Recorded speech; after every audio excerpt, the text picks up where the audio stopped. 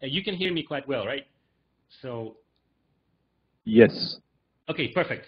So let's just go back to the tutorial roadmap.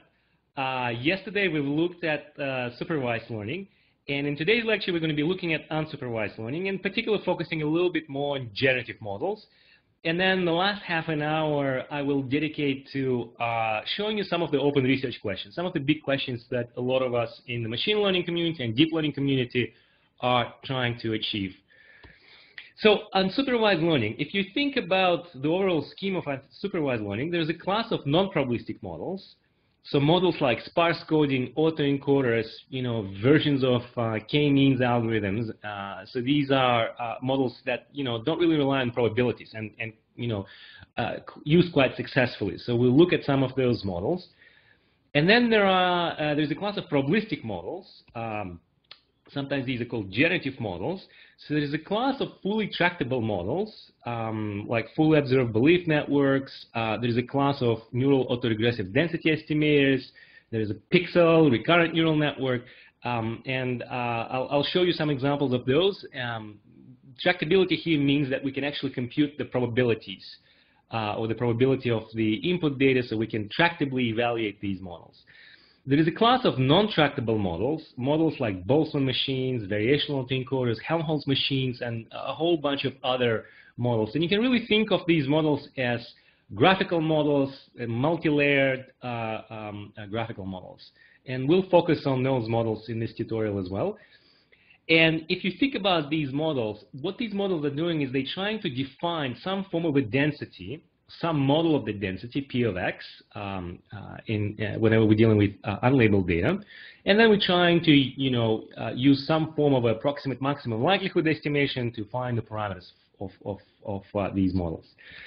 And then there is a class of other models. These are generative adversarial networks and moment matching networks. And we can think of these models as having implicit density, right? They're not really defining P of X. The only thing you need to have is you need to be able to sample from those models. And I will not cover these kinds of the generative adversarial networks in this tutorial. I think you're going to have a separate class today or tomorrow on just on GANs. Beautiful class of models. Okay, so let's start looking at sparse coding and autoencoders. These are older models, but at the same time, I think it's good to know what they are because they're still being heavily used across a lot of different application areas. So let's look at the sparse coding. Sparse coding was developed by Bruno Hausner and Field back in '96, and it was originally developed to explain early visual processing in the brain, right? And the idea is very simple. So here's the objective. Given a set of input data vectors, x1 up to xn, we're going to be learning a dictionary of bases, phi1 up to 5k, such that I can represent my input as a linear combination of my bases. Okay? And one assumption that I'm going to be making is I'm going to be making that these coefficients are going to be mostly zeros. So they're going to be sparse. So you can think of it as a way of saying each data vector or each input point is going to be represented as a sparse linear combination of bases. And my goal is to learn both the bases as well as the coefficients, right? So if I apply this model to images of natural scenes, like the ones that you're seeing here, I take a little patch and I apply sparse coding to it, then I'm going to be learning these bases. And back in '96, when people looked at these examples, was very exciting because it seems like this is exactly what the early visual processing in the human visual system is. As some of the neurons and some of the cells are tuned to detect these specific edges. So there's some nice correspondence to neuroscience. Now, if I take a new example, I can basically say this new example is made up by some linear combination of a few bases, right? In this case, 3 bases. And it turns out that that representation, which is mostly sparse, is a very good feature representation. It has been shown to give, as a way of pre-processing the data, the first layer of these images, and it turns out to be a very useful representation, sparse representation. Right? So how do we do training? The basic algorithms and the whole family of these kinds of algorithms. But the idea is the following. We have an input image patches. right, that lie in some RD space, and we're going to be learning a dictionary of bases, where the number of bases is predefined. So K here, the number of bases has to be defined by the modeler. And we form this particular objective function. So let's look at this objective function. The first term in the objective function, it says I want to minimize my reconstruction error, right? Which basically says I want to be able to find the basis and the coefficients such that I am perfect at reconstructing my data, right? So the first term is the reconstruction error, and the second term is the sparsity penalty, right? That's L1 sparsity, and lambda here is, again, is a trade-off parameter that tells you how sparse you want to be versus trading off how good your reconstruction has to be. Right, and it's typically determined by some form of cross-validation. And it turns out for this particular problem, you can use alternating optimization. So the way you can do it is you can fix the dictionary of bases, phi1 to phi k, and solve for activations. And this is a standard lasso problem, in which and then optimal, sort of not optimal, but efficient optimizers are available to solve this problem. And then you can fix the activations, A, and you can optimize the dictionary of bases, and it's a convex quadratic problem, a quadratic programming problem, right? So you're sort of doing fixing the dictionary bases. It's a lasso, it's a convex optimization problem. You fix the activation, again, it's a convex optimization problem. The overall problem is not convex, but you can use this alternating optimization. It's fairly efficient. At the test time, when I give you a new image patch, and as well as k learned basis, you're going to be outputting a sparse representation A for an image patch X star, right, for a test image patch.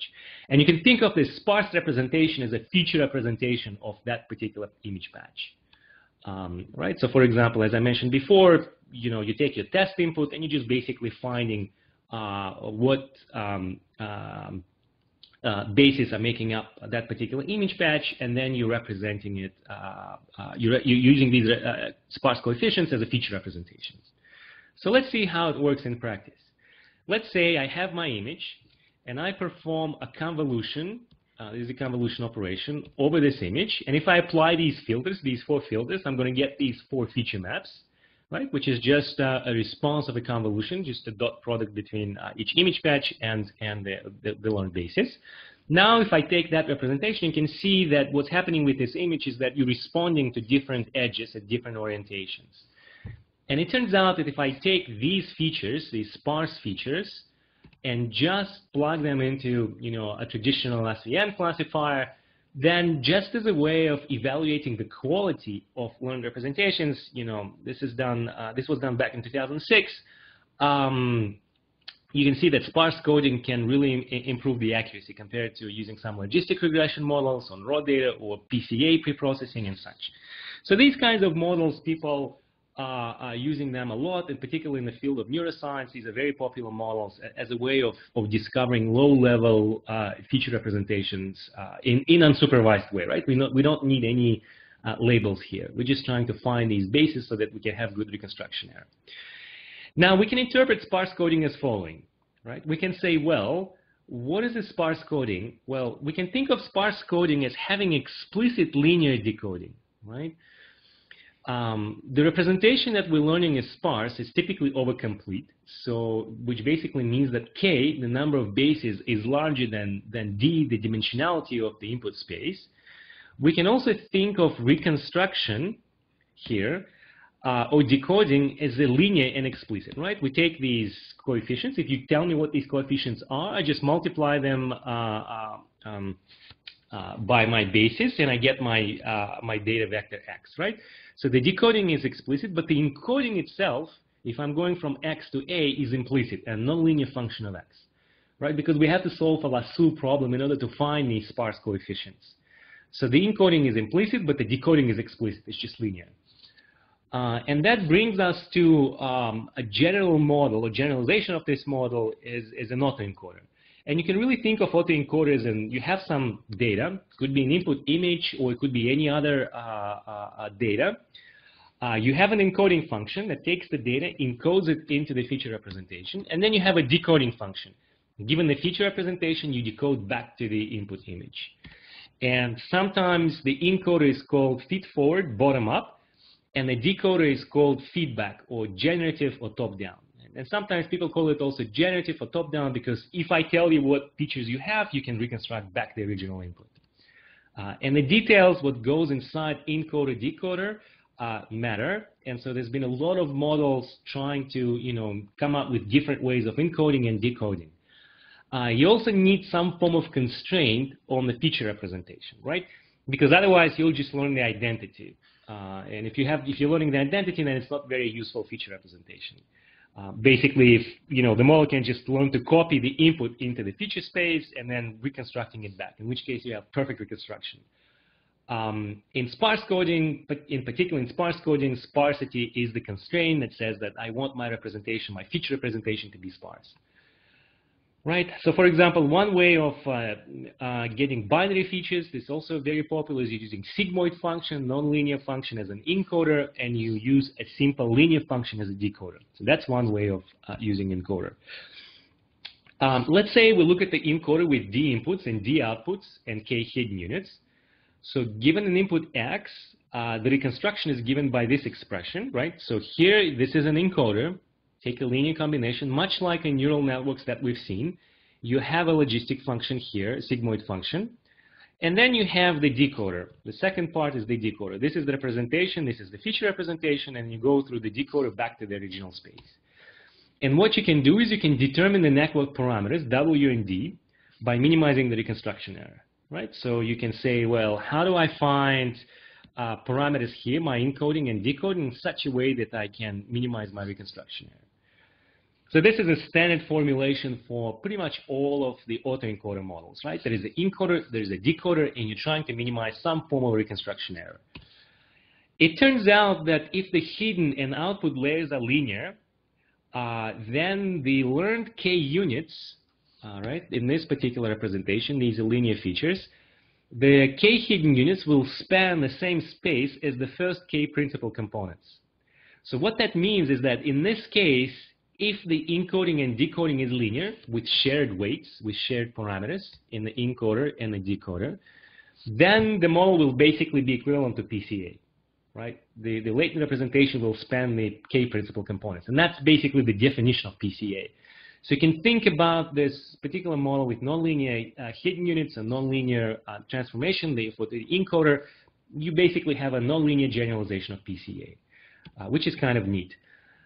You can also, if your data is binary, you can use this particular model. You have a sigmoid to learn the representations and then the sigmoids to reconstruct it back. And it's very much related to restricted Boltzmann machines, something that we'll look at today a little bit later. Here's another model that was developed back in 2009. It's called predictive sparse decomposition. What it's effectively doing is it's saying, look, it's almost like a sparse coding, except for I'm going to try to have an explicit encoder, right? Because one of the drawbacks of sparse coding is that given a test patch, I have to solve lasso to find my coefficients, right? But in this particular formulation, you can say, well, I can actually try to approximate getting my features, or the lasso problem be just an explicit mapping, right? So you have a decoder. If you look at the decoder, this is exactly what lasso is trying to solve. This is the problem of, this is the problem of sparse coding. This is exactly what sparse coding is. And then you have this additional term, the encoder term, which basically is saying, look, try to find the parameters as well as the z vectors such that my encoding is as close as possible to the solution of the lasso problem. Right? Which is very nice because it kind of speeds things up at the test time. At the test time, you don't really need to solve the lasso problem. You can just use this encoding explicitly. And then what you can do is you can stack these autoencoders, and at the end of the day, and people have been doing that as a way of pre-training the deep networks. And this is sometimes known as a greedy layer-wise learning, right? And this has been shown quite successful, particularly for examples where you have lots and lots of unlabeled data and not that many labeled examples. So in this case, you're learning these low-level features, these mid-level features in completely unsupervised way, and then you're following with the classification, right? And typically what happens is that you remove the decoder part and just use feed-forward part as a way to train your neural network. And this could be standard or convolutional network, and parameters can be fine-tuned by using backpropagation algorithm. So people have looked at that. In the settings, again, in the settings when there are lots of unlabeled examples and few labeled examples, these models work quite well. In the settings where you have lots and lots of examples, lots of labeled examples, it seems like greedy-wise pre-training is not really helpful, or it doesn't really help that much, right? So there's kind of a sweet spot, but when it helps and when it doesn't. Just wanted to show you a couple of examples. This is an examples of training deep autoencoders. You take these images, and these are 28 by 28 images of Olivetti faces, then you're compressing them down to 30-dimensional space, right? 30-dimensional subspace. And you can sort of train a stack of RBMs here. I mean, it could be the same as autoencoders, and then you're unrolling them, and then you're fine-tuning this whole deep autoencoder. And it's kind of interesting what you can see here. So here I'm showing to you, the top row shows original faces. The second row shows reconstructed faces from 30-dimensional space. And the last row shows you PCA faces, right? So you can see that PCA fudges up a lot of things, whereas the deep autoencoder can preserve, it's much sharper and can preserve a lot of structure in the data. It also does interesting things like regularizing a little bit. Like if you look at this guy with glasses, its reconstructed version is without glasses. So the model is effectively learning to remove glasses because it's not part of, it seems like there's only one person with glasses, and so it kind of loses that information or figures out that's not important to carry in the code space. It also tends to move mustaches, right? So you can see this guy removes the glasses and a mustache, right? So there is a form of regularization that's taking place here. This is another example. I've shown you this last time, but this is a way of exactly building this deep autoencoder that projects the data from 2,000 most frequently used words into two-dimensional space. And so you can see comparison between nonlinear deep autoencoder and just a PCA model, this is a latent semantic analysis, which is effectively does SVD. So it's a linear version of an autoencoder. So you can see the differences between going from linear to nonlinear. So clearly, nonlinearity can buy you a lot if you can train these models reliably. Now, let me jump into the generative models, right? So far, we've looked at the models that effectively trying to use some form of reconstruction or some form of prediction. But let's look at the generative models. One class of models that have been shown very recently to work quite well is to explicitly model conditional probabilities. So I can write the joint probability of my data in this way, right? I can say, well, there's a probability of the first dimension times the conditional probabilities of, this is just a simple probability decomposition, right? I can always represent it that way. And now what I can do is I can say each conditional can be a complicated neural network, right? It could be multi-layer neural network. So all I'm trying to do here is I'm trying to predict the values of a single pixel given, a set of surrounding pixels or set of pixels that the model has predicted already before, right? So the decomposition really goes probability of x1, probability of x2 given x1, probability of x3 given x2 and x1, and so forth. And there's been a number of successful models, including neural autoregressive density estimators and various versions of it. Just last year, there were a couple of models based on pixel convolutional neural nets, pixel recurrent neural nets. All that basically means is the kind of structure you put on this complicated neural network. Do you want to make it convolutional? Do you want to make a recurrent network out of it, and such? But the idea is, again, you're simply predicting these conditionals. And people have shown that it can generate pretty good-looking images. Like if you look at these images, it's actually pretty remarkable what these models can do. Of course, one problem with these models is the ordering. How do you define the order? And right now, it's kind of arbitrary. There's been some extensions in neural autoregressive density estimation work where people have tried to look at, considering all possible orderings.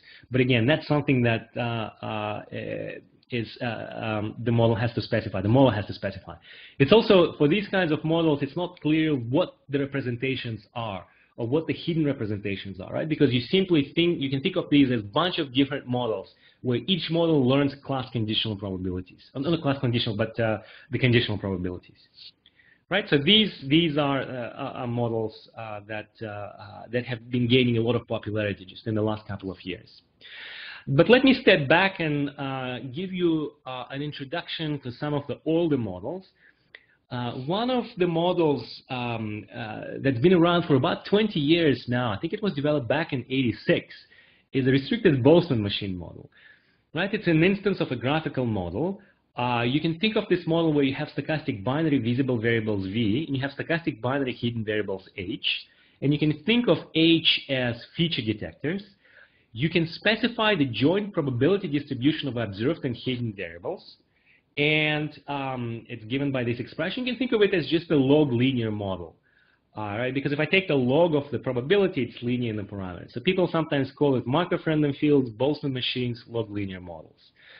The interesting thing about this class of models, it's a bipartite graph, is that the conditional probability of your data given the features is given by the product of logistic functions, right?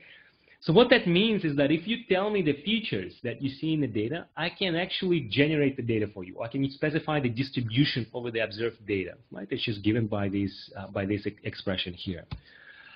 So what kind of features these models are learning? Well, if you train them on these handwritten characters, you're learning, little edge-like structures. So you can see lots of similarities with, autoencoders as well as sparse coding models. And the idea here is, again, is that given a new image, you can basically say, well, this image is made up by these features. You typically get sparse representations because not all features get activated, and that's the representation. So it's in a nutshell, these are probabilistic models. You can define probabilities. But if you look at sparse coding models, if you look at autoencoders, sparse autoencoder models and such, they basically learn very similar representations. If you apply these models to 4 million unlabeled images, you're learning these features, right? Which is kind of interesting. If you apply it to the Reuters data set, which is just bags of words or count data, you get these representations, you get these learned topics. And again, the intuition is that what these models are doing, they're basically saying every single image is made up by some combination of these features. Or every single document or web page here is made up by some linear combination of these topics. Right? So you can see there's a topic about Russia, about US, about computers and stuff like that. So it's kind of interesting that you see that these models, when applied to one form of data, find interesting structure. When applied to a different form of data, you find another interpretable and interesting structure. You can also use this model for collaborative filtering. It was one of the state-of-the-art models. And the idea is the same. You're representing your observed data as a multinomial visible, which just represents user ratings. And you have binary hidden features, which are your user preferences. And if you apply it to the Netflix data set, and you look at what kind of features the model is learning, looking at individual hidden units, you typically can pick up these genre, right? So there's something about horror movies, like one hidden unit picks up representation about horror movies. There's something about scary movies or funny movies and action movies. And it's also kind of interesting because there's apparently one unit that finds Michael Moore's movies, right? So these are all Michael Moore's movies, except for the last one I was told. This is not Michael Moore movie. But in any case, it sort of finds this particular structure that users either like Michael Moore's movies or they don't like the movies, so it kind of has specific units dedicated to just capturing representations of his movies, which is kind of interesting when you're discovering that in the data. And so you can model different modalities, right? You can model binary, Gaussian, you can use softmax. But the interesting thing about this class of models is that it's very easy to infer the states of the hidden variables, right? So the posterior probability is given by this product of logistic function. And that comes from the definition of these undirected graphs, undirected graphical models. And this is very different from Bayesian models or directed graphical models, right? Because in Bayesian models, you have a prior and you have a likelihood. And given the data, you have to do some form of posterior over your latent variables, right? And it can be computationally intensive. For these classes of models, computing posterior is actually easy. Right, it can be done in closed form, and it's easy to infer, which is very important for things like information retrieval and classification, because you need to be able to classify things very accurately, and it needs to be done very efficiently. Sometimes these models are called product models. If you look back in the literature, back in late 90s and early 2000s, people would call these models product of experts. And the reason why is if I look at the joint distribution has a log linear form. But if I marginalize over the hidden variables, that I sum these out, I have this form, which has a bunch of product of these functions, right? But let me give you an intuition of what this means. Suppose that I have a model that's discovering these topics. And suppose I'm going to tell you that topics government, corruption, and mafia occur in a document, right? And if that's the case, the word Silvio Berlusconi will have very high probability, right? I hope you guys know who Silvio Berlusconi is, right? He's a former prime minister of Italy, and he was in the government. There were a bunch of corruption scandals, and he apparently has ties to mafia, right? And so this is why it's called product, because each particular unit defines a distribution of words, defines a topic. But what happens is that when each one can define a broad distribution, but then I multiply these distributions together and renormalize, which is exactly this operation, I can be very precise about what kind of data or what kind of words I'm seeing in my data, right? Which is very different from mixture-based models, even topic-based models, like admixture-based models. In topic-based models, typically what you do is you choose a topic, and then based on choice of the topic, you generate a word, right? So which is very different from these product models. And typically, these models work much better in terms of information retrieval or finding distributed representation, or finding better representations. And also models like PCA, factor analysis, are other instances of kind of finding these distributed representations. Okay, so then you can go beyond a single layer model, right? You can say, well, if the first layer model will be learning low-level features, much like we've seen in autoencoders or in sparse coding models. For images, you're finding these edges. For text, you can find these first-order correlations between the words. But then you can add another level of hierarchy, and with the hope that you can learn higher-level features, right? Which is a combination of edges. So you're learning simpler representation and then composing it into more complex ones, right? And this is one instance of a deep Boltzmann machine model. And the overall model formulation, you can view this model as just an undirected graphical model. It's a Markov random field. You have dependencies between hidden variables, and all connections are undirected. The difference from the previous model is that this first term is exactly what we had when we were modeling RBMs, and now you have these two additional terms, right? And these two additional terms are model dependencies between H1 and H2 and H2 and H3, right? There is also a very natural notion, just by definition of this model, bottom-up and top-down. So if I look at the probability of this hidden variable taking value 1, it really is given by the states of the hidden units above and the states of the hidden units below, right? And you're passing it through the sigmoid. So in this case, hidden variables are dependent even when conditional on the input. So this is the case where, given the data, inference over the states of these hidden variables becomes a little bit more complicated, right? Because if I'm trying to infer the state of this variable, it really depends on what the high-level units are thinking, as well as what the low-level units are thinking. So it requires a little bit more expensive approximate inference. Now, in terms of fitting this model, you can use approximate maximum likelihood. And it turns out that the maximum likelihood rule has this interesting form. It's the difference between expected sufficient statistics driven by the data and expected sufficient statistics driven by the model. And this is the learning rule, which is pretty much the same for all of the undirected graphical models. Markov random fields, conditional random fields, and such. In this case, for this particular model, both expectations are intractable. And the reason why they're intractable, because trying to infer the posterior of the hidden states is no longer factorial, so you have to do some more work.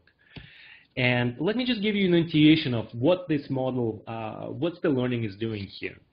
Let's say I have my data, and I get to observe these handwritten characters, right? Well, one thing that I need to do is I need to make this data be more probable, right? So I need to raise the probability of these data points. At the same time, if I look at this image, right? If I look at this image, then I want to make the probability of this image be small, right? Because it's a random image. But if you think about this, these are 28 by 28 images, so there are 784 dimensional data, but there are, this is binary data, so a pixel can be on or off. And that means that there are 2 to the 784 possible configurations, right? And that's an exponential space. And this is exactly the role of the partition function. And so the gradients of the log of the partition function is precisely what this term is. So it's essentially trying to make sure that you assign small probabilities to these random images. And the true data lies in an exponentially small subspace, right? So you're trying to figure out, raise the probability of these data points. So that's kind of what the learning is doing. And then for this particular model, you can use variational inference to approximate these data-dependent expectations, and you can use Markov chain Monte Carlo-based inference to approximate, or something called stochastic approximation to approximate the second term. There's been a lot of work in the last decade on using other variational, more sophisticated variational approximation algorithms, like looking at the beta free energies that can be potentially used to approximate these expectations as well. One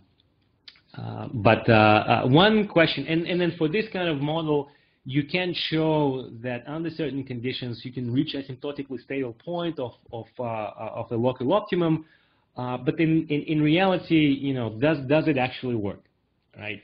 And what I'd like to do is I'd like to show you 2 panels. If you haven't seen this, on one panel you'll see real handwritten characters. On another panel you'll see simulated data simulated by the model. And these are handwritten characters coming, again, from 50 different alphabets around the world. And if you look at this, you know, I typically ask the audience to think about how many of you thought this was simulated and this is real. Or the other way around, right? And how many of you would have guessed that what's real, what's simulated? And if you actually look at the data itself, again, you'll start realizing that this is simulated and this is real. Right.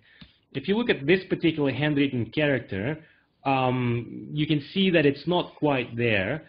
And also, if you look at the diversity of handwritten characters in the real data, it's much more diverse. And this has to do with the fact of inability of Markov chain to explore this exponential space efficiently. So there's a lot of work in statistical physics as to trying to find better ways of approximating these expectations, or better ways of using Markov chain Monte Carlo methods to explore this exponential space.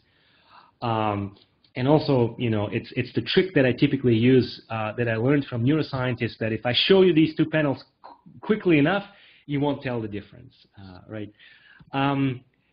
If you apply these models and see, you know, how well they do in terms of recognizing characters and recognizing digits, these models do quite well. These are older results, but at the same time, you know, if you compare them to other models like neural nets or support vector machines and such, they can do fairly well. They can also use them for doing interesting things like reconstruction, like pattern completion. So here you're seeing examples of objects, and this is what the model would do as a completion. Right, so you can see that if there is an airplane, it sort of figures out there should be a wing. If there is a person, it figures out there should be a leg and an arm, and this is what the true data looks like. Right, so you can use these kinds of models for in-painting. So these kinds of models, sorry, let me step back. These kinds of models, you know, work fairly well, and then we sort of started thinking about how can we actually apply these models to real data. So let me show you an instance of this model applied to a little bit more realistic setting. Which is a setting of learning from multimodal data. If you look at the data today, it really is a combination of different data sources, right? Images are typically associated with text. If you look at robotics applications, you have multiple different sensors that are coming in. And so how can you make use of that data? And we started looking at applications of images and text, because that's one of the standard applications that a lot of people in machine learning and deep learning community are looking at. If you look at these 2 representations, they have very different input representations, right? Images are typically dense. Text is typically sparse and discrete, right? So it's very difficult to learn cross-modal features just looking at the low-level features. The other challenge is that the data is typically noisy, and there's lots of missing data. So here's an example coming from the Flickr data set. You have an image and you have missing data. So for this image, for example, there is no text associated with that image. And if you're building a generative model, you can see this is the text generated by the model, just basically generating bag of words. So you can see that it's kind of generating realistic or reasonable looking things. So what can we do? One thing that we can do is we can start building this hierarchical model. We can use a Gaussian model, which can model real value dense image features, and we can use something that's called replicated softmax model that models word counts, and we can just build the hierarchy out of it. And if this hierarchical model, you can think of it as saying, well, take images, learn some representation, take them to the H2 space.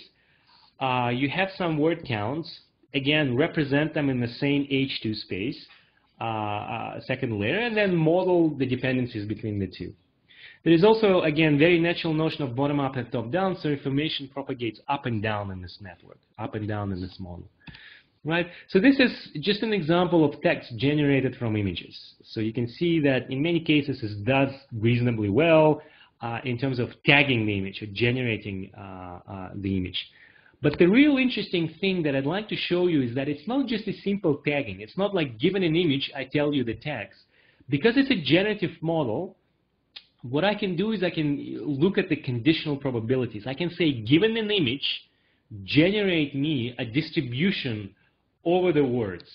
And what I'd like to show you is I'd like to show you samples drawn by the model after 50 steps of GIP sampler. And I'm hoping that the connection is going to be good enough so you can at least, if you look at this part, so that you can see samples generated by the model, right? So for example, he's generating beach, now it's generating sea, beach, island, vacation.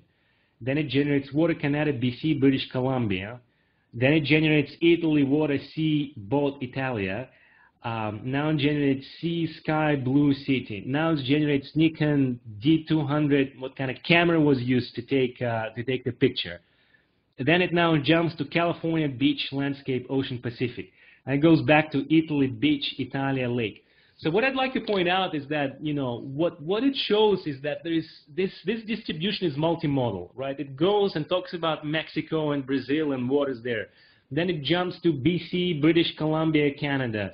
Then it goes to what kind of camera was used to take this image, right? So you can see that there are many different ways of describing what's going on in the image. And as you go through the sampling process, it gives you many different alternative explanations of what the image could be. So now it samples Australia, ocean, Queensland, Sydney, Victoria, Melbourne, right? So it's sort of, again, it's almost like, you know, people take pictures and people tag it with different locations and where these pictures were taken, and the model kind of does that.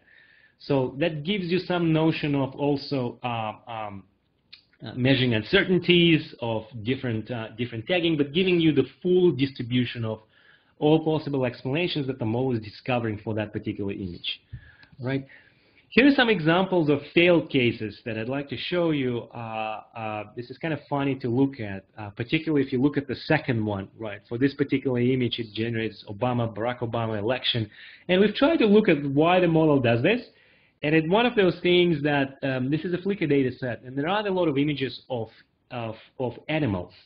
But there were lots and lots of images of Obama signs because the data set was collected back in 2008, 2007, so there's a lot of blue and white Obama signs, and so the model fails in that case. Although when we estimate the confidence, or when we estimate, you know, the overall uncertainty of these predictions, the uncertainties are quite high. So the model just goes all over the place if you sample from this model. It talks about Barack Obama, then it starts talking about some other things, and it, you know, one has nothing to do with another. So there's lots and lots of uncertainty, and you can at least detect that uncertainty when you're training these models. Because it's a generative model of both images and text, you can, you know, do the other way around. Given tags or text, you can also go the other way and retrieve images.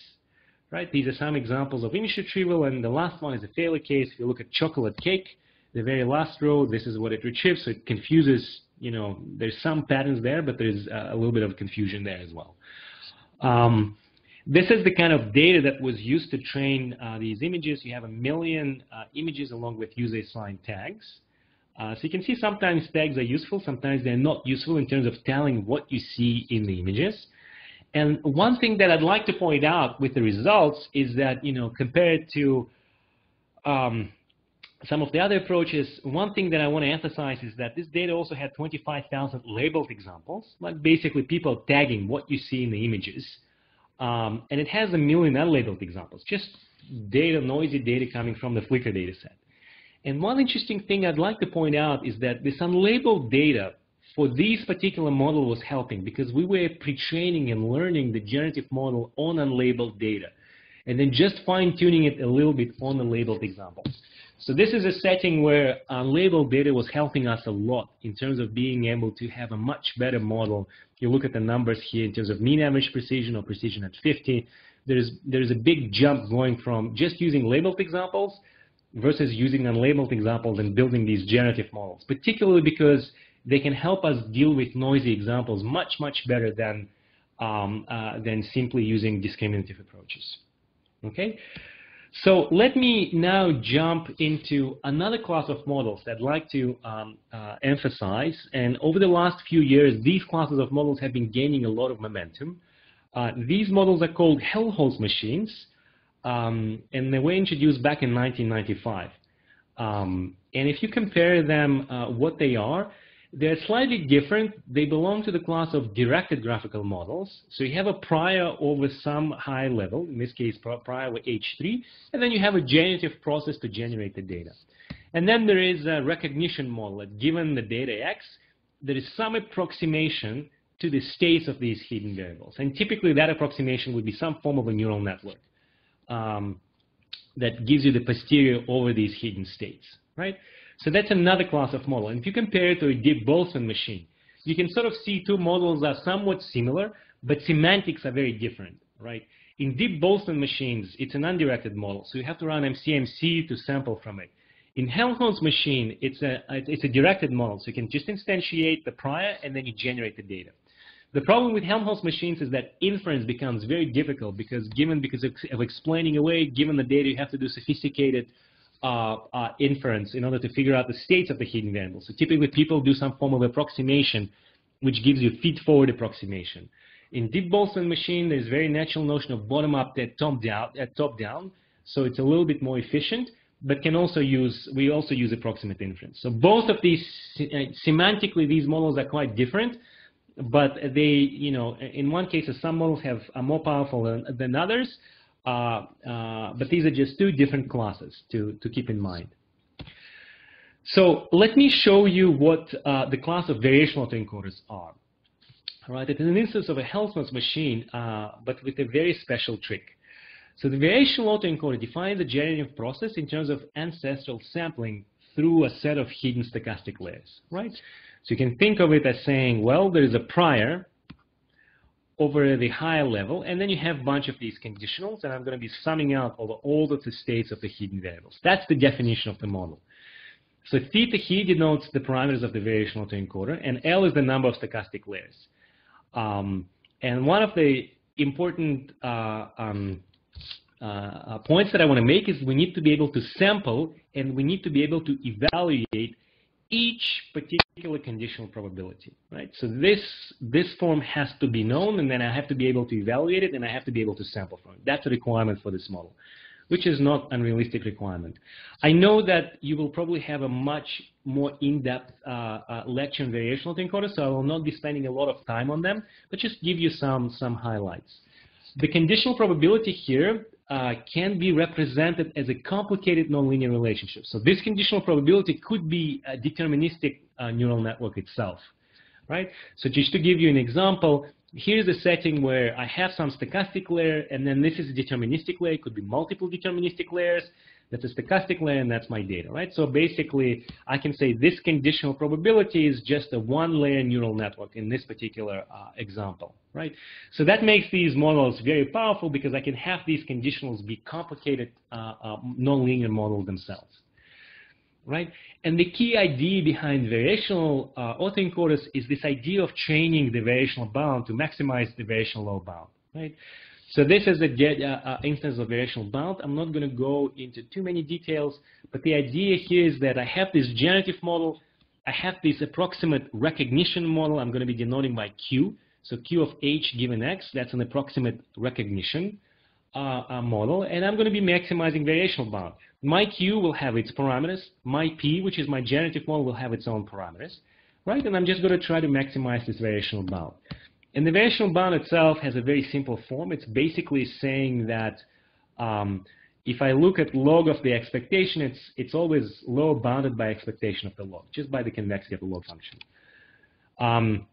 You can also view variational bound as trying to maximize the probability, the log probability, which is what we want to do, minus something that's called KL divergence between our approximation to the true posterior and the true posterior, right?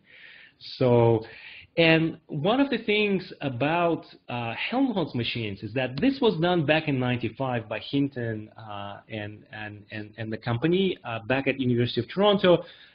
So they've derived this, but the problem has always been the case. It's very hard to optimize this variational bound with respect to the recognition model. It's very hard to just basically take this bound and say, take the derivative with respect to Q function. Because of the high variance in the gradients. So in the original model, Hinton and all, they developed something that's called wake sleep algorithm that was kind of maximizing a different KL in a different way, but generally it was very hard to get this model to work in practice. And in the last couple of years, there was a very neat trick introduced by Kingma and Welling, is to use something that's called reparametrization trick. And it's a very beautiful trick, very simple trick, which basically allowed these models to be optimized much more efficiently and reducing the high variance in the gradient estimation much, again, it was a big reduction in the gradient, and that's why these models have become so popular, just because training these models has become doable, right? So let me just tell you about reparametrization trick. I think it's a very easy trick, and just to give you an intuition of what it does. So let's say that the recognition model is Gaussian, right? So I'm trying to say, well, my recognition, trying to infer the states of the hidden variables at the layer above, given the layer below, is just given by this Gaussian with mean and variance, right? What I can do is I can alternatively, I can express this term, these Gaussian terms, in terms of auxiliary variables, right? I can say sample epsilon from normal zero identity, and then represent my H via this form. Right, so it's a variance, square root of the variance times epsilon plus the mean, right? So this is just another way of representing a Gaussian, right? But this becomes very critical. Why does it become critical? It becomes critical because now when I compute my H, if somebody tells me what epsilons are, this transformation is deterministic, right?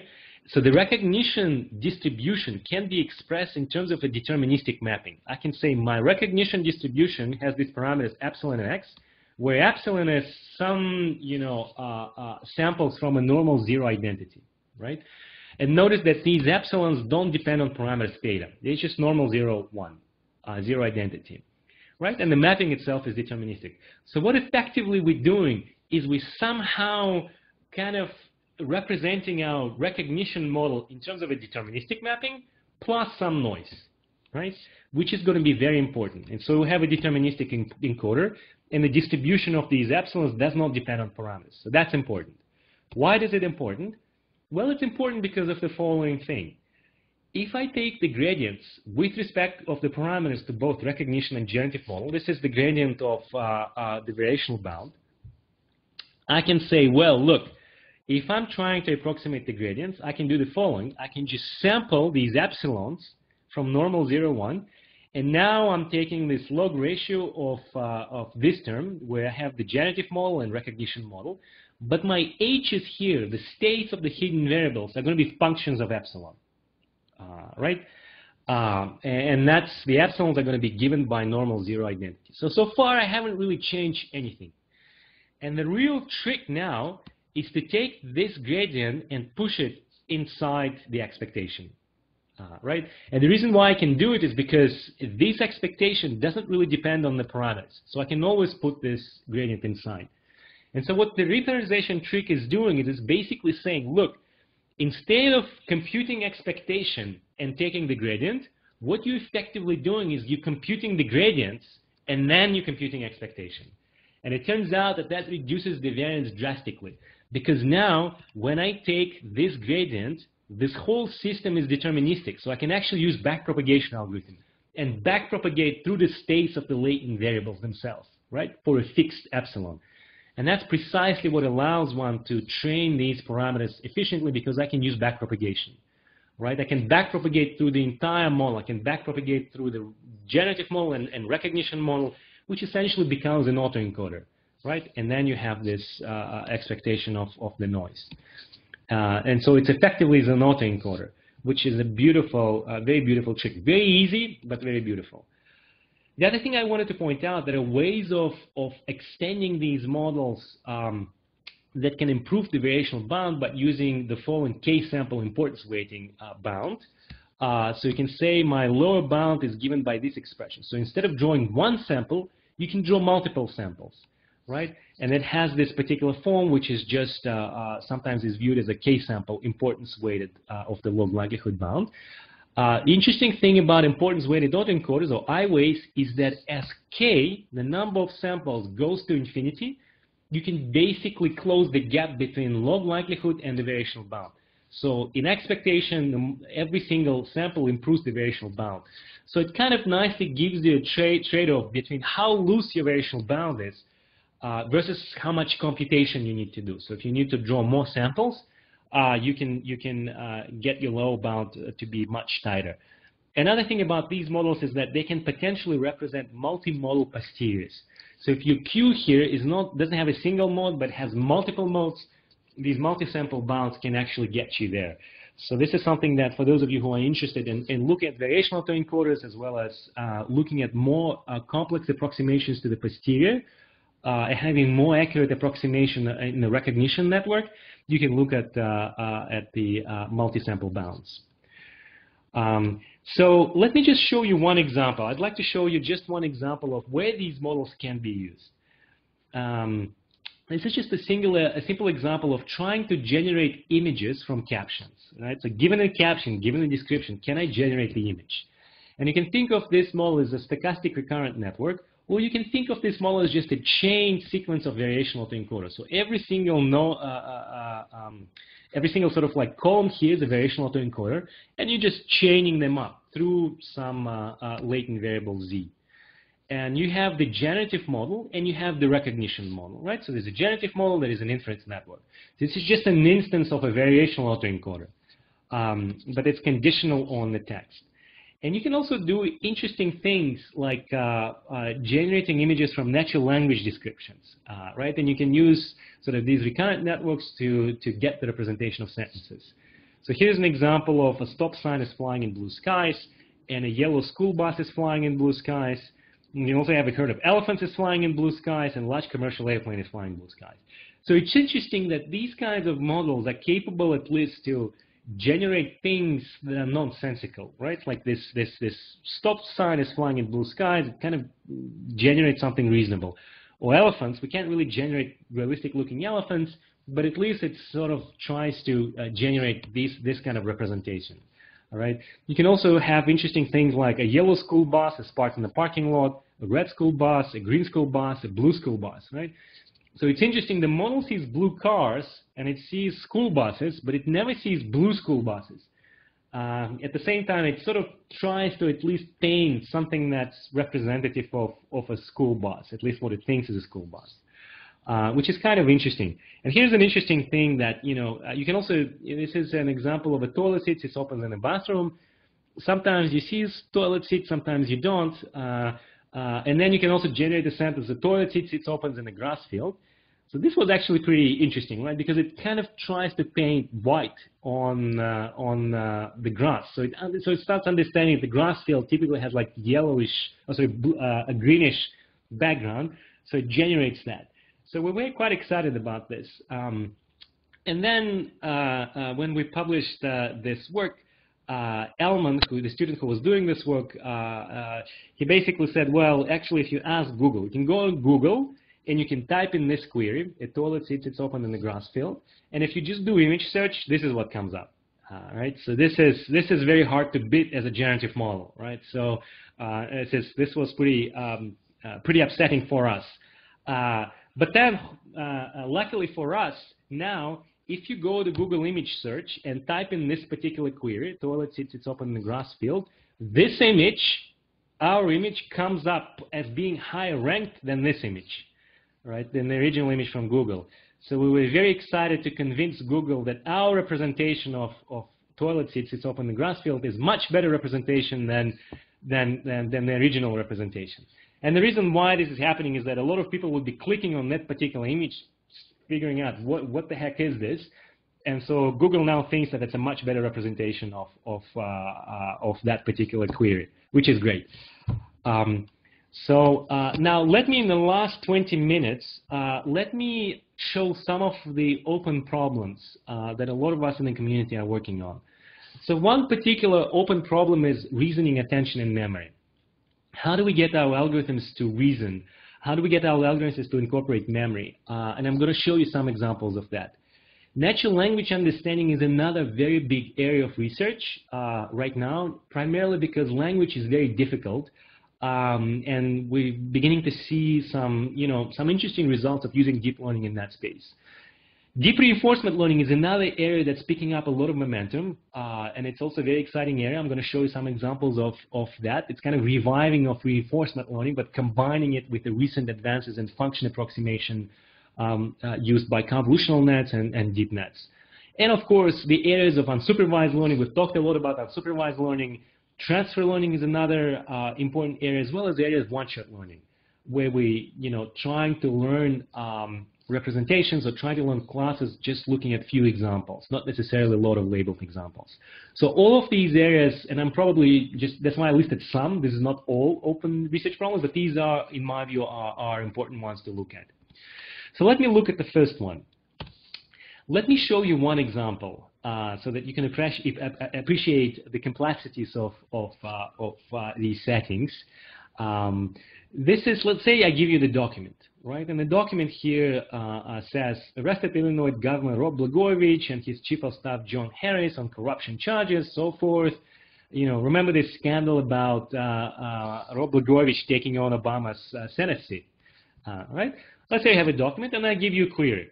President-elect Barack Obama on Tuesday said that he was not aware of alleged corruption by X, who was arrested on charges of trying and so forth.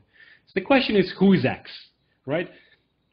So your options are, it could be Barack Obama, it could be Rob Blagojevich, it could be John Harris, and such, right? And obviously the answer is Rob Blagojevich.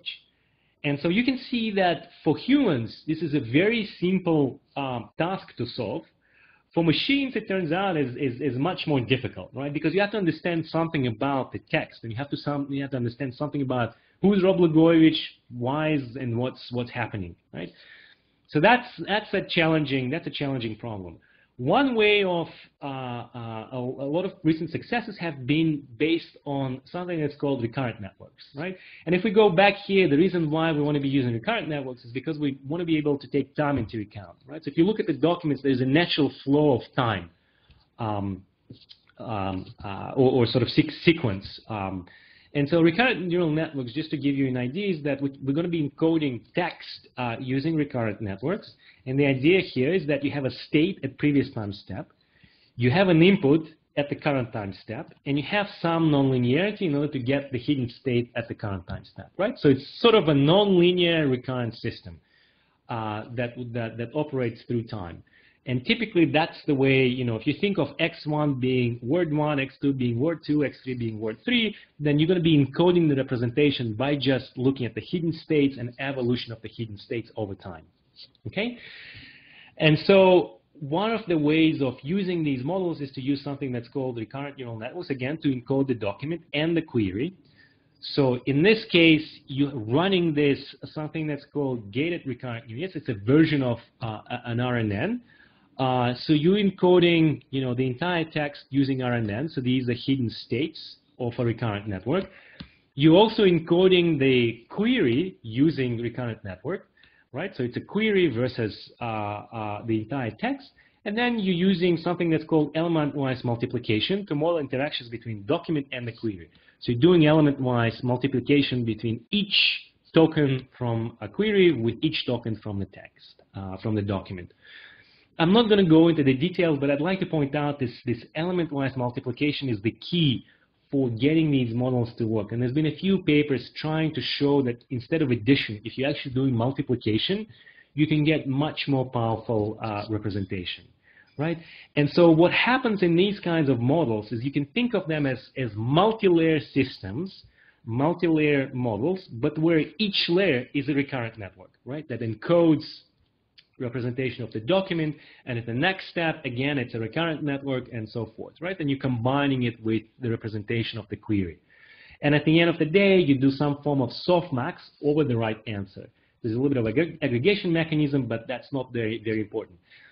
So what you see from our previous, what you've seen previously in your tutorials, that these are kind of very similar to what we've seen before, similar to convolutional networks or deep neural networks, except for now every layer itself is a recurrent network, right? So you're kind of like seeing these recurrent networks as forming layers in this multi-layer network. And at the end of the day, you get a signal, which is a classification accuracy of how well you've done in terms of finding the right answer. So this particular problem is still a multi-way classification problem. It's just the architecture itself in each layer changes. Right? One interesting thing you can do is you can do attention. You can try to look at, because if you're doing this multiplicative interactions, you can actually look at layer 1 and layer 2 and try to figure out what's the correspondence between words in query and words in a document. And it turns out that if you look at the attention mechanism, the model is basically discovering that alleged corruption is highly associated with Rob Blagojevich. And also Senate is firing a lot on Governor Rob Blagojevich. So the model is kind of figuring out that alleged corruption and Senate seat has something to do with finding the right answer, right? And then it kind of finds the right answer as being Rob Blagojevich. So it's kind of implicit right now.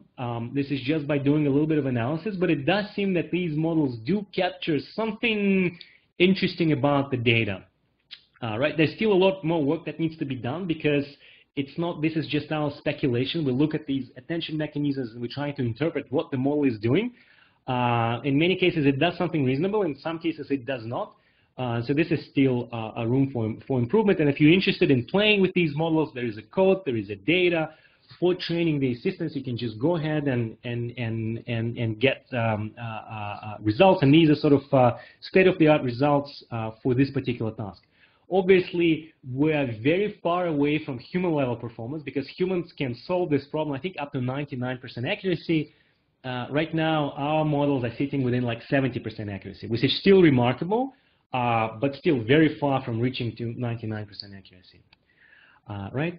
The other question that I think pops up a lot is how can we incorporate prior knowledge? So far, a lot of systems that we're using are just data-driven. We're learning everything from the data. The question comes out is, can we actually incorporate some prior knowledge, some linguistic knowledge that we know about the text? So here's one example, very simple example. Mary got the football. She went to the kitchen. She left the ball there, right? So the question might be, where's the football? Or where's the ball? And obviously, the right answer would be kitchen, right? But we also know something about co-reference. We know that Mary, she, and she refers to the same thing, right? We also know that football and ball mean the same thing, right? So what we can do is, if we know some prior knowledge about linguistic knowledge, can we incorporate that into the structure? And in fact, we can. We can construct something that's something that we call memory as a cyclic graph encoding. So this is an RNN with a memory block in it that kind of encodes what's connected to what.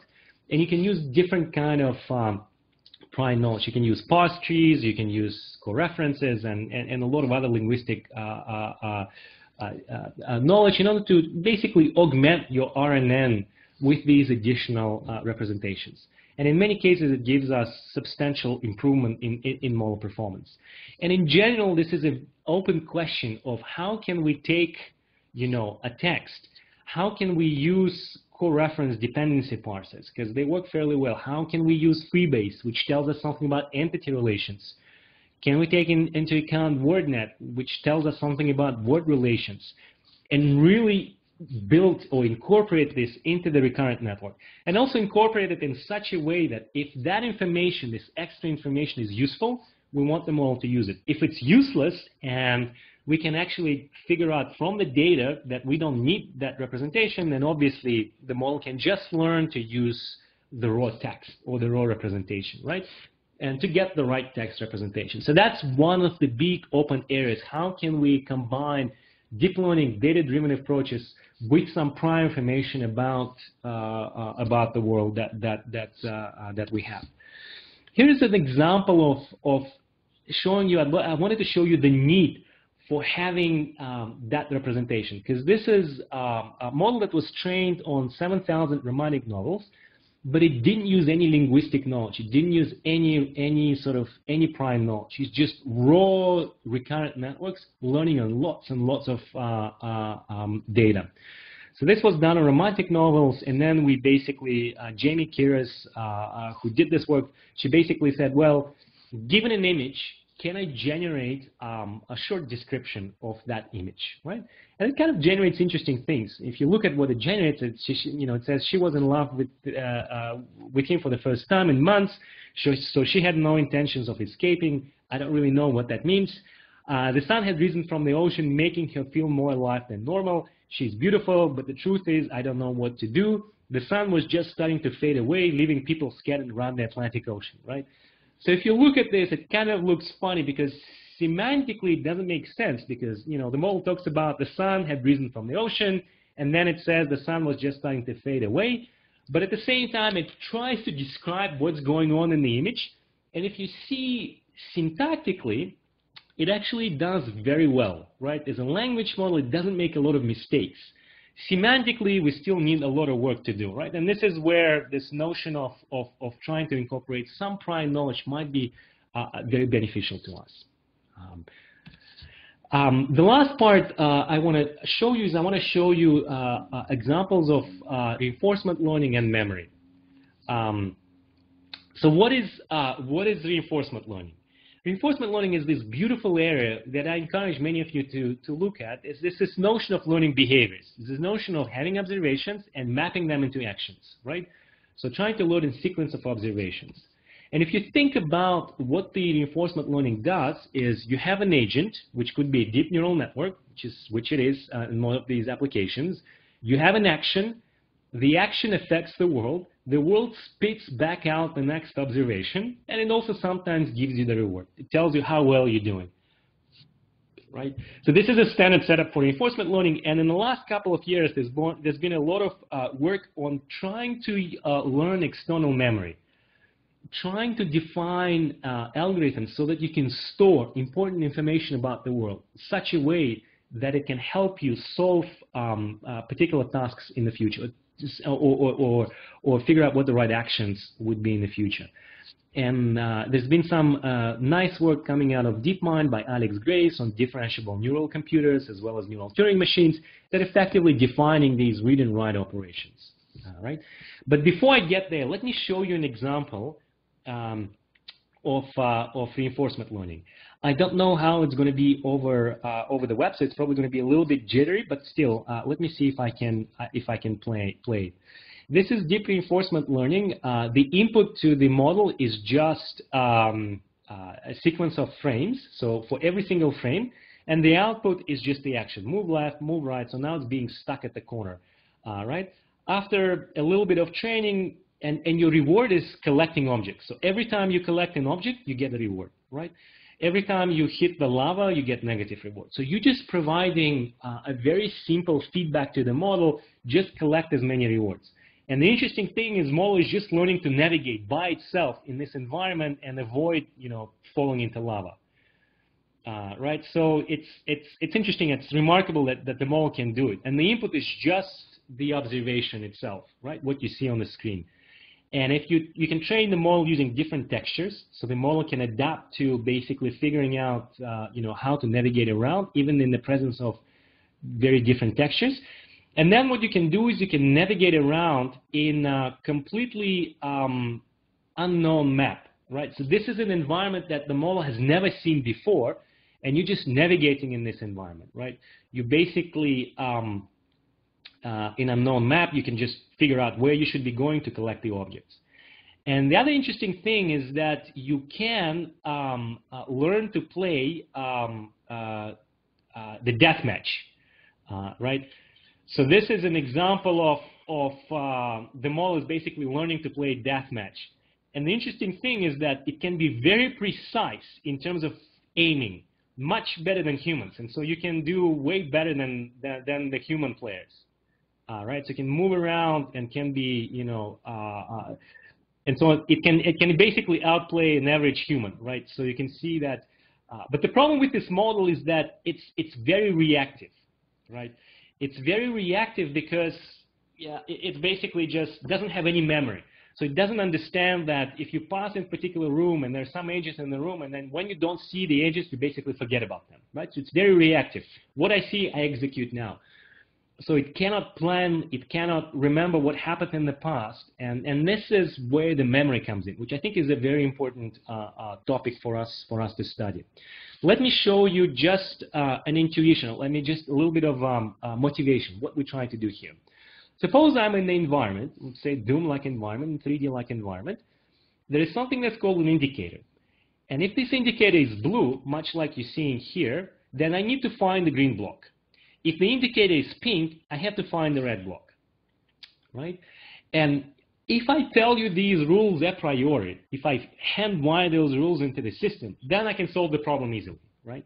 But let's say that I don't tell the system there is something that's called indicator. There is something that's called, you know, these target states that you need to go to. You have to discover it on your own, right? You have to discover that there is something that's called an indicator. And I have to remember the state of the indicator because it tells me what my future action should be, right? And so you have negative reward if the agent doesn't find the correct block after n steps. So you have to execute it in n steps, or you go to the wrong block, right? Now notice that I need some form of a memory because I need to remember the state of the indicator, because the distance between the indicator and the time that I need to go to a particular state can be very large. So I have to remember what happened in the past. And this is the idea that, you know, the way to think about this is the way that we're doing this is you have an observation, you have some representation of the observation, which we call the write vector, and then you write it into the memory. There's a specific mechanism for writing it. And then you take an action, right? And the action itself is exactly what, you know, a move left, move right, and such. At the next time step, I'm going to be reading from my memory using attention mechanism to read from the right part of the memory. Then I'm going to write back into the memory my observations and then execute the action. So what I've shown you with the Doom is just the case where you remove this memory block completely from the model, right? And this is kind of the evolution that takes over time. You have this operation which you find the right vector, you write into the memory, and so forth. I'm not giving you the details exactly what these operations are. You can look at the paper, but it kind of looks a lot like a recurrent neural network with a very specific memory mechanism attached to it. So let me show you an example of navigating in a random maze. So this is a setting where, you know, the model sees there is a blue indicator. It goes to the wrong target. It figures out that this is the wrong target, so I have to retrack. So it goes back, and it goes back until it finds the right target. So this is an example of where the memory is actually was very useful because it learned to store the right information about the target. And so it can use this memory in order to figure out where to go to the next target. So in some sense, it's actually learning what these rules are, you know, what the rules in the environment are so that I can find the right target. And this is the case of trying to build these intelligent agents, right? I really believe that this notion of trying to have this external memory so that we can remember things, important information in the past so that we can take the right actions in the future. And also, can we reason and communicate? Can we build these knowledge bases? Can we get these systems to understand natural language so that we can kind of execute both of them at the same time? I think this is one of the big challenges in the machine learning community right now. And the other big challenge that I haven't really spent time looking at is trying to learn from a few examples. So when I showed you this example of memory, it required us lots and lots of simulations, which would be prohibitive if we were trying to do it in the real world. So trying to learn from few examples, from few experiences, and trying to learn the right behavior from few examples, I think one of the biggest challenges of machine learning and how we can do it, it's still a very much open research problem. So in summary, let me just say that I've looked at a lot of different algorithms on supervised learning, but as well as unsupervised learning. And the remarkable thing about these models is that, they improve upon the current state of the art in a lot of different application domains, right? In object recognition, detection, text retrieval, speech recognition, and more recently in the space of reinforcement learning and natural language understanding. So there's a lot of exciting progress happening in that space. So it's a very exciting time, and I don't think it's going to go away very soon. So let me stop here. Thank you very much, and we have some time for questions. So thank you.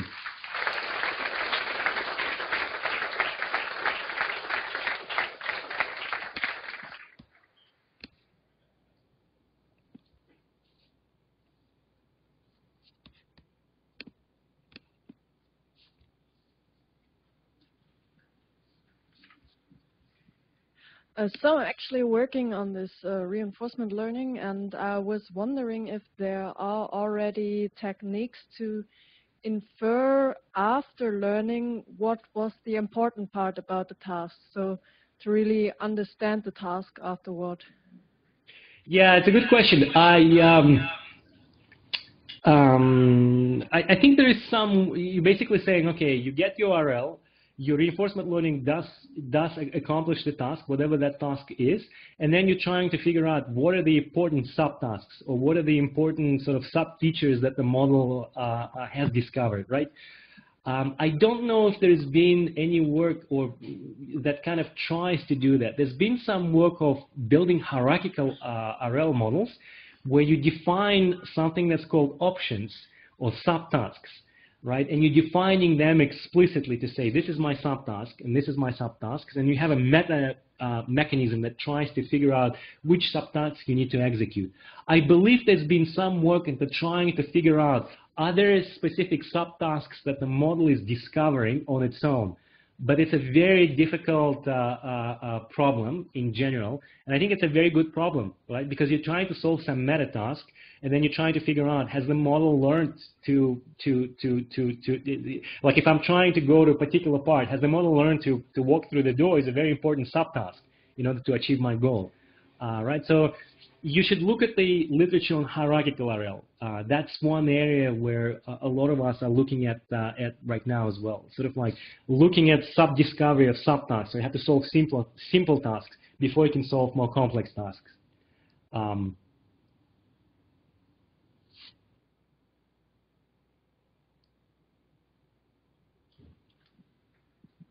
Hi, I was wondering what future directions you see in dialogue generation with these models, particularly with your comment about simpler tasks. It seems like learning simpler structures particularly might be a very useful direction to go in generating dialogue.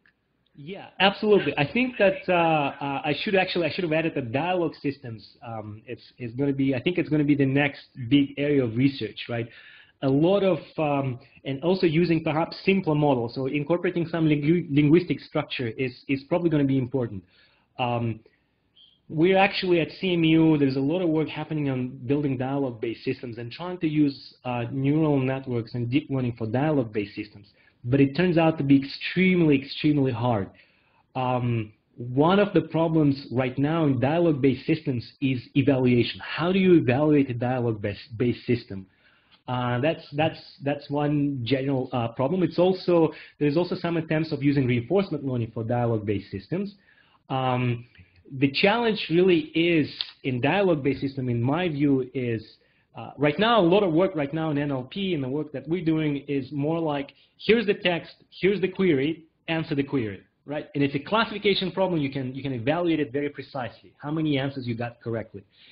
In dialogue-based systems, it becomes hard because if I ask something and my bot asks something back or says something back, and as a human I ask something else and my bot asks something else and so forth, so it goes through multiple turns, and after multiple turns there has to be some evaluation, right? So, and that's very challenging. Right? It's very challenging also to simulate this environment, because if I want to build a really sophisticated dialogue-based systems, I really need to explore a lot of things. I really need to say, well, if I ask you this question versus this question, how would the overall dialogue proceed? Right? So it's a challenging problem, but this is something that we're going to be working on in the future. I know that there is a whole dialogue community in NLP that sort of looks at template-based type of systems as well as matching-based types of systems and such. So the question is, can you make your dialogue be more like actually looking at the raw language and trying to come up with these recurrent networks actually giving you realistic-looking sentences and questions is I think is going to be challenging. But I can't say much about, you know, have there been any progress. I think there's been a little bit progress in the deep learning community, but not as much as it should be. So there, I assume it's just in the next 2 to 3 years, this is going to be one of the biggest research areas for sure. It's just very hard to evaluate, and there aren't a lot of good data sets, large-scale data sets right now. So that's sort of holding us back in that area.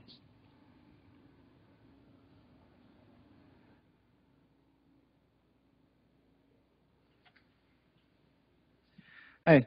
So I'm working in the robotics domain, where it actually seems in some tasks that the data is quite sparse and expensive to collect if you want to work on a real system, and potentially inaccurate if you work in simulations.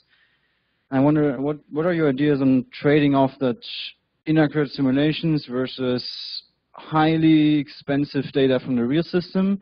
And then also, how do we tune or generalize models if we say our robot changes frequently, but we don't want to retrain everything, and we just maybe added one component or so? How would we adapt it if we represent stuff of a deep network? Right, that's a very good question, and I don't think I have a very good answer, because that's a problem that it's a very hard problem, and I think that's the problem that eventually machine learning folks and deep learning folks and robotics community will have to come together. And the reason why is because in deep learning right now, we just work with simulators, right? We kind of like leave the actual real world kind of away from us, right, in the machine learning. So if you look at a lot of papers are just basically based on simulators. And this is bad, because I agree with you, the real data and collecting the real data and even just running the robotics platform in the real world is very expensive, and simulators are very inaccurate. So how can you bridge the gap between the two? It's a very difficult question. The true answer is I don't know. I think that ultimately what will happen is that we're going to be training our models in the simulator, because sometimes it's very hard to even in the real world have a setting. So for example, you have a drone, right? And you want to put the drone into some situation that it's close to crashing, right? So that the algorithm can learn to avoid these situations. You can't really just crash your drones 1,000 times in real life, right, to test. So that has to be done in a simulation only. Ultimately, I think that a lot of algorithms will probably be built and tested in a simulator, because if the algorithm fails in a simulator, it will probably fail in the real world anyways. So we have to be training our systems in the simulator, but then the question is, how do we take that system and adapt it to the real world? That's going to be a big challenge. And there is a little bit of, in my view, there's different opinions. People who work in robotics space basically do say that simulators, going from simulators to the real is going to be very difficult. It's going to be a very interesting domain adaptation problem, right? Because you work in one domain and now you effectively work in a different domain. The other question is, will it work? But it has to, because again, as I mentioned before, there are corner cases that you will be simulating in the simulator that you cannot really simulate in the real life. Like you can't simulate your drone crashing too many times, right? Same thing happens in self-driving cars or in any other robotics application, right? that's an open area of research. I don't really have good intuition as to how it will work, and so it really is going to be. I think that these problems are going to be solved by people working on both areas, in deep learning as well as robotics, right? And both communities have been sort of separate so far. Like, you know, machine learning community, we go to NIPS and ICML. Robotics communities, they go to ICRA and IRIS, and then it's just, there's a little bit of disconnect. But that will have to happen. The connection will have to happen for us to really solve that.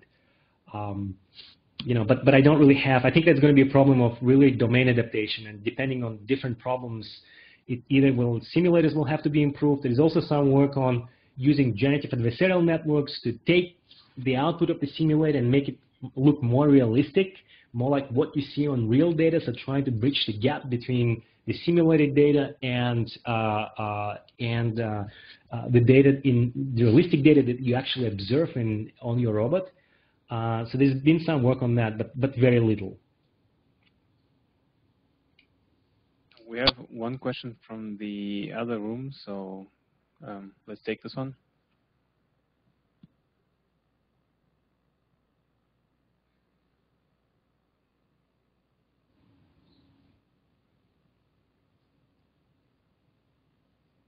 You have to switch on the mic on the other side, guys. Hello?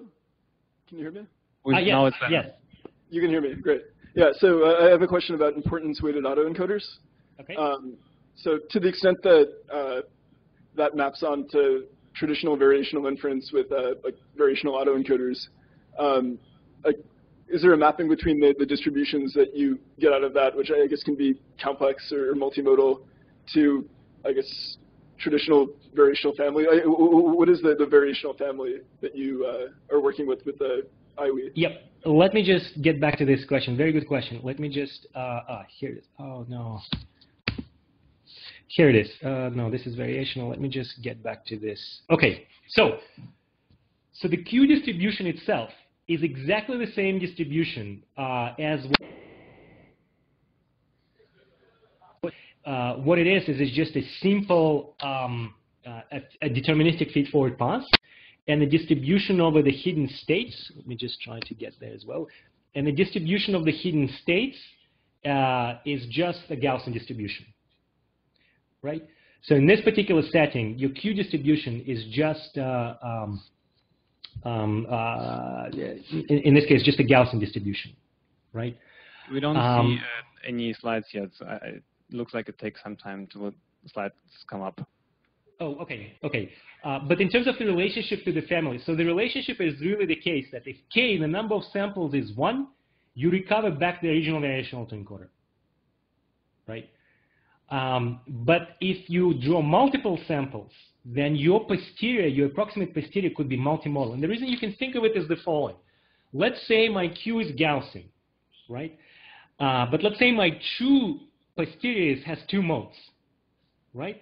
Then what this importance sampling does, what it does is it basically says, draw me, let's say, 100 samples, right, from the Gaussian.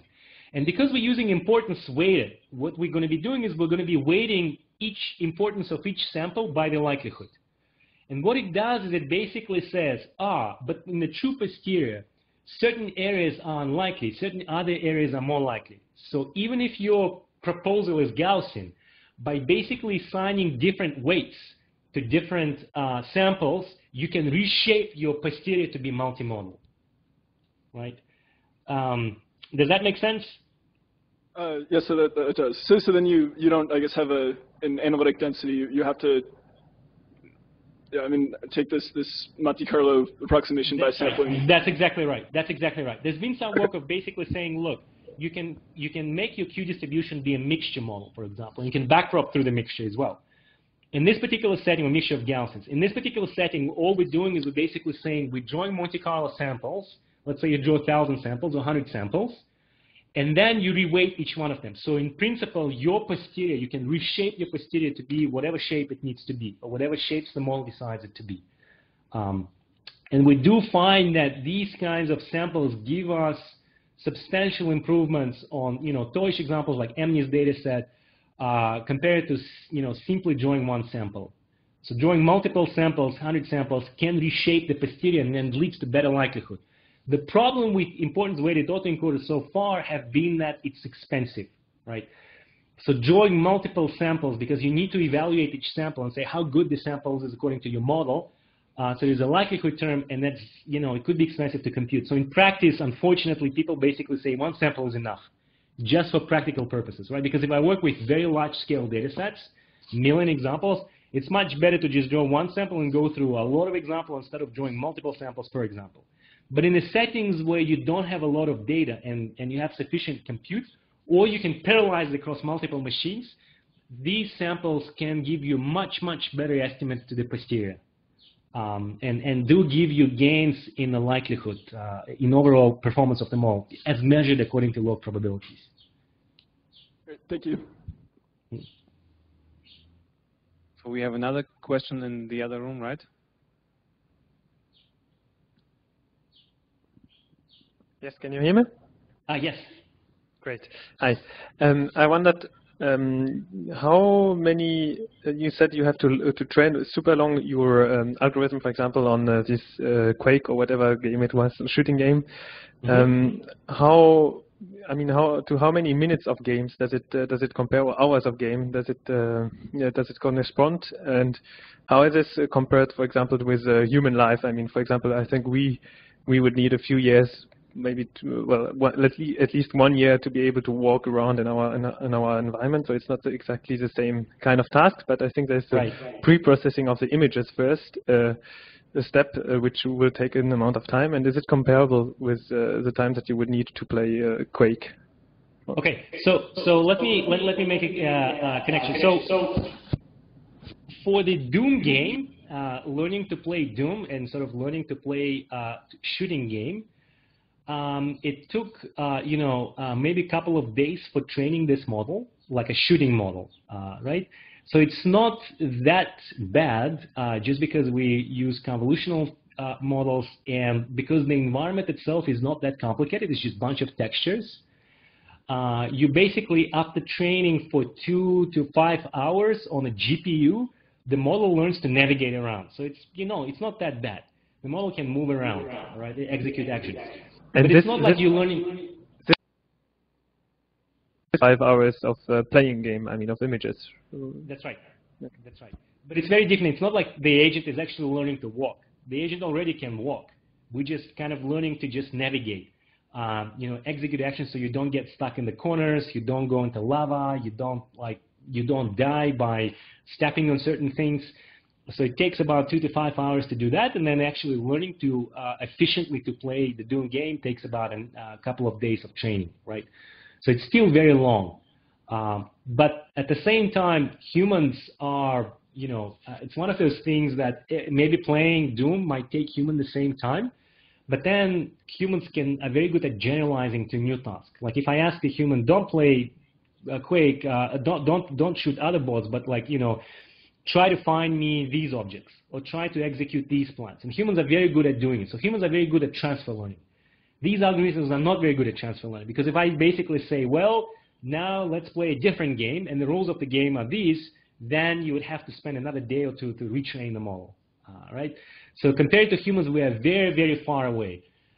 For the case of memory, and trying to learn behaviors by basically saying, oh, there's an indicator, and I need to go to these states, it takes, it also takes about a couple of days on GPU, so running through millions of episodes before the model can learn that.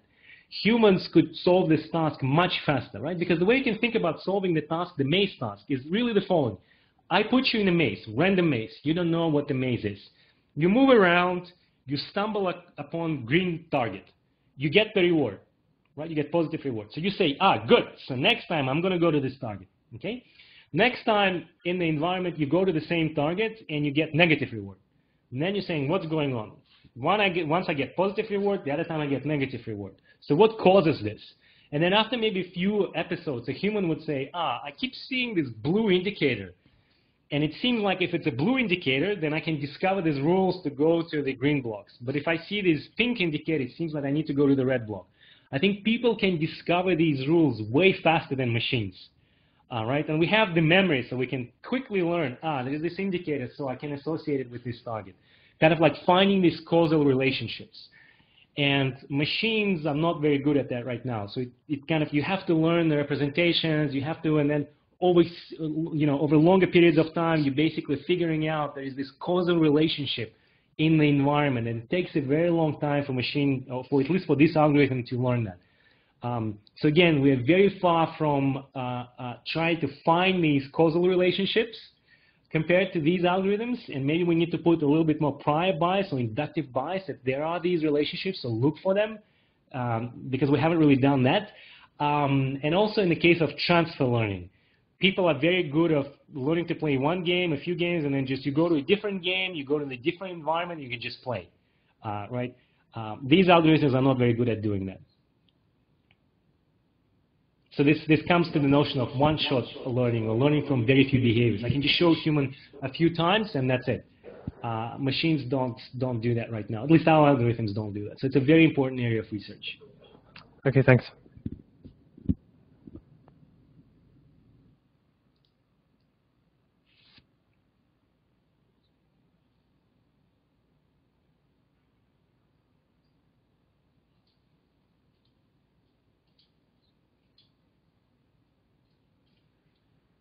Well, thank you, Ross, for your availability. I think what you presented last, especially memory and subtask challenges, is really promising and interesting. And I will want to ask you, based on your experience, do you think the next change, the next improvement will come from a top-down theoretical approach or from a bottom-up based experience, as in maybe combining the tools we already have? So the question is, do you think we have the right tool set to tackle it, and it's just about thinking, or do we need more theoretical framework to define stuff well and get it right? Yeah, I think it's probably going to be a combination of both. Speaking like a Bayesian, I guess. Ultimately, I think that it's going to be a combination of both, right? Because I think that notion like memory, attention mechanisms, reasoning is something that these are kind of, to some extent, they're a little bit vague words, but at the same time, we will need a little bit more theoretical justification, right? And I know that in the field of psychology and cognitive sciences, neuroscience, these concepts are being studied a lot, right?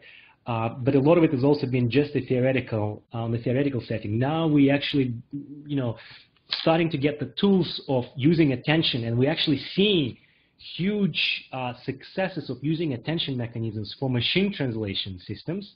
That's in particular for caption generation systems, and it seems like just even getting state-of-the-art results.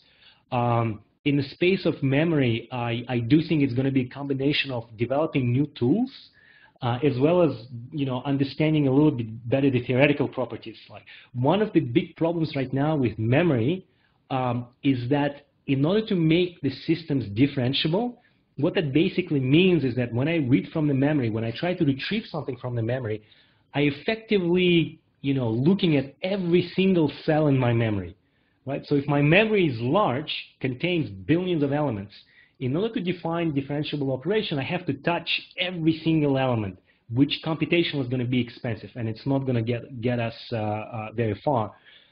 And then, people are trying to define memory mechanisms based on discrete choices. Like, I choose a specific location to look in the memory. Once you start dealing with discrete choices, then how do you train these systems? How do you learn what part of memory to access? That's where, algorithms like reinforcement learning comes into place, because you're making these discrete choices, these discrete actions. And so this is challenging because it increases the variance of the estimator in the gradients and such. So it basically means that we don't really have a good learning algorithms right now for reinforcement learning, or good optimization algorithms for reinforcement learning, right?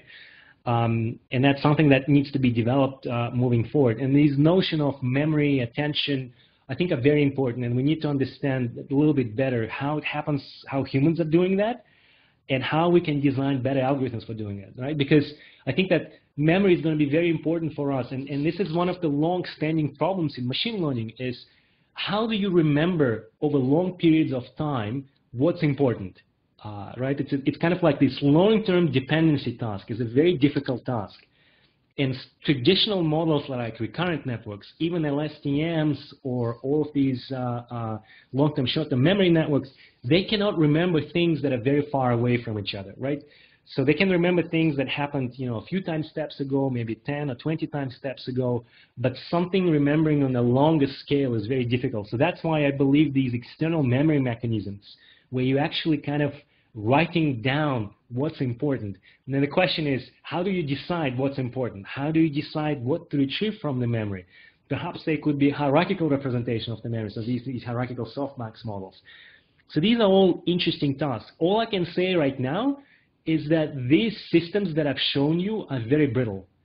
They're very unstable, they're very difficult to train, and it just has to do with optimization. So we don't really have a good handle of that right now. We don't have the right tools. So I think it's going to be a combination of both top-down, trying to understand, developing theoretical tools, but also looking at bottom-up and trying to just come up with, new techniques, new optimization algorithms so that we can train these models more efficiently. Right now, it's almost like a random search.